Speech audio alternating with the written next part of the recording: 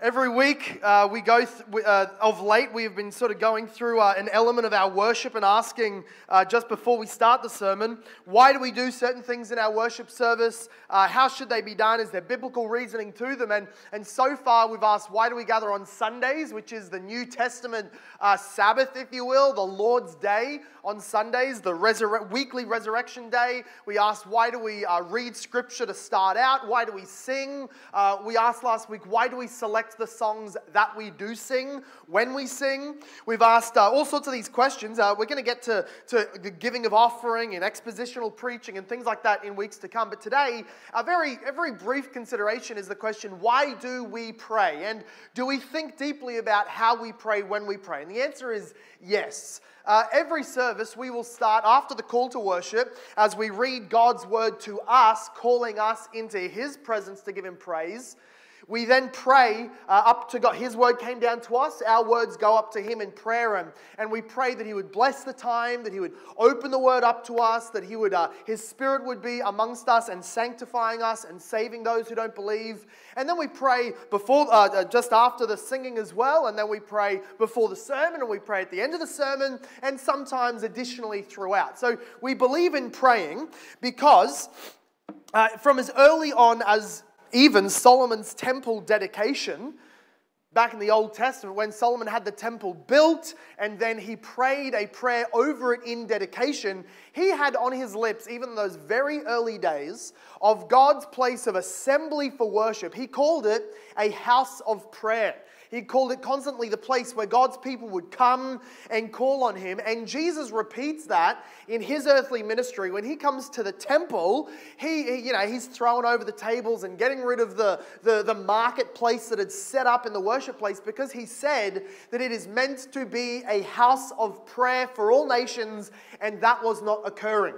So in Jesus' mindset, the gathering of God's people in a certain place at certain times could otherwise be called the gathering of prayer, the house of prayer. So we want to maintain that spirit and imbibe that understanding of God's gathering always to speak of the church now, the New Testament temple, not the building, not the walls, but the gathering of God's people. Wherever we do that regularly, we should have in our mind that it is the house of prayer. And so we pray regularly and we pray often. We see in Acts chapter 2, verse 42, after Pentecost has occurred and the saints have been gathered after being swept into the kingdom by the thousands, they then devoted themselves to some things. And Acts 2:42 tells us that they devoted themselves to the apostles' teaching and to fellowship, to the breaking of bread, that's the sacraments, and the prayers. They devoted themselves to the prayers. Now, this was probably some cycle of at that point, very Jewish themed prayers, or prayers that the Jews had gotten used to praying.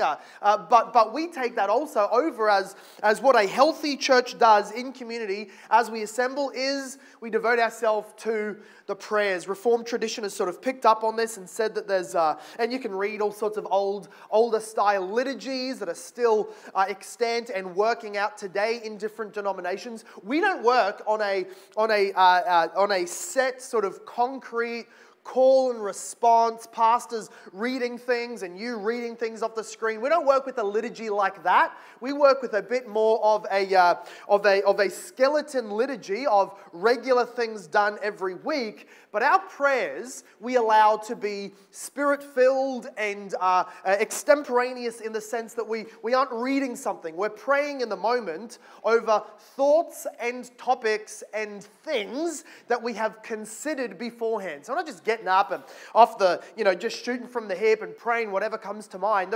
The deacons and the elders and other trusted men who pray during the service will have been asked to think about what they're praying for, think ahead of the needs of the church, consider the sermon and the topic of the worship that day. So it's praying, considering what to pray for beforehand, but not reading prayers.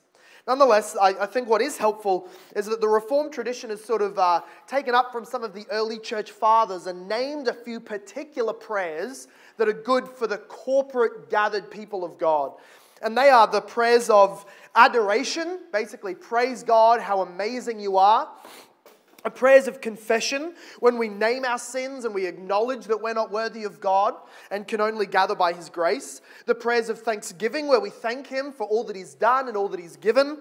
And prayers of supplication, where we're asking for things and interceding for other people in our nation. And of course also the prayer of illumination, basically the prayer to say, God, illuminate the Word to us this morning. Open up the Word of God this evening as we gather. Now I listed those. And even though we're not a historically identical Reformed church in the sense that we have this set liturgy and different parts of our day is, okay, now let's do prayer of confession, now let's do prayer of adoration. But you will still hear those themes through all of the prayers that the deacons and the elders offer. Prayers of adoration, confession of sin, thanksgiving to God, supplication, and of course, illumination. So that's what we are doing when we pray. We're doing those things that we see to be very biblical and also very historical. And so what you must be doing when we're gathered together, there may only be one person speaking the prayer, but of course in your own heart you need to be engaging into those words, leaning into the words as if they are praying over you and for you, because we are. And so you amen them in your heart, of course, amen them heartily, which I'm thinking we might do a whole section on how we worship, about why we say amen and do it loudly. We might do that, but amen loudly together. And of course, hallelujah and amen in your heart and in your own voice as we go. The Apostle Paul said this in 1 Timothy chapter 2, first of all then, I urge that supplications, prayers, intercessions, and thanksgivings be made for all people. So that is what we devote ourselves to. In light of that, we're going to pray now a prayer of thanksgiving and illumination, that God would open His Word up and shine His spiritual light on it so that we might understand it. Let's pray. Father God, Ecclesiastes tells us that we are on earth, you are in heaven, therefore let our words be few. We know that you are a Father that loves to hear our prayers as your gathered, assembled people in your name. And yet we know that piling up words and using impressive wordings upon each other and repeating even well-versed and well-written prayers, that is not what you desire. You desire that we come and in faith and in childlike simplicity we call to you as Father to fulfill those things that you have written in your word.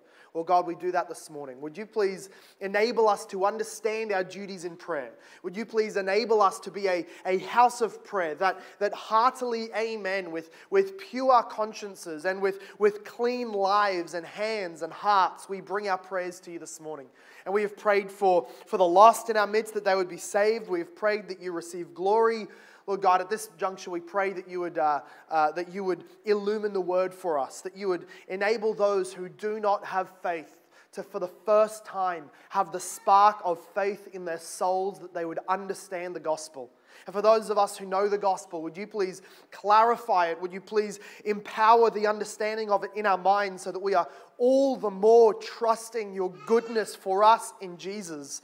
And for those of us who are laboring and who are working and who are striving onwards in maturity, would you please give us bread today? Give us daily bread that would nourish our souls so that we might be strengthened all the more to serve you, our Lord and King and God and friend, the Lord Jesus Christ, our Savior. We pray in your name to our Father by the Spirit. And everybody said,